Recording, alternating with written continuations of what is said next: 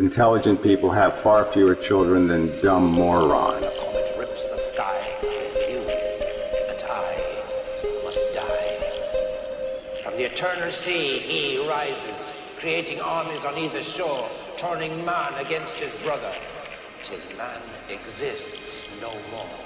I don't think you understand a motherfucking thing. Think about that for a little while.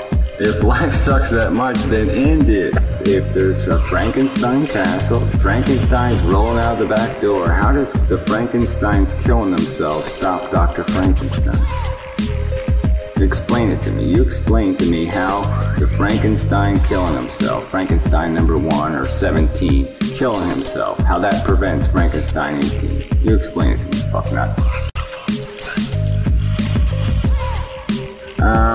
Stop feeling sorry for yourself and fucking die already. Yeah, well, whatever. I say the same thing to you. Stop being an asshole on the internet and get cancer and die properly. I mean, hard and miserable like you deserve. You want to justify the pain and the suffering? Then you should get exactly what you advocate. You should get exactly what you advocate for others. Exactly what you would impose on others should happen to you.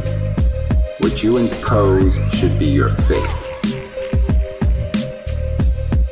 Just like Pharaoh and Moses.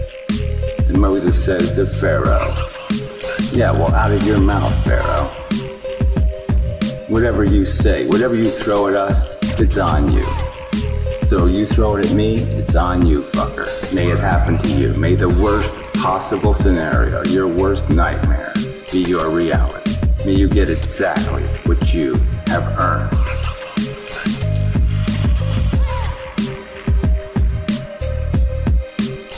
Well, we do make up for each other's weaknesses in our society together. We're a body. We've evolved as humans past the point of competitiveness in genetics. We haven't evolved past the point. We invented a condom, retard.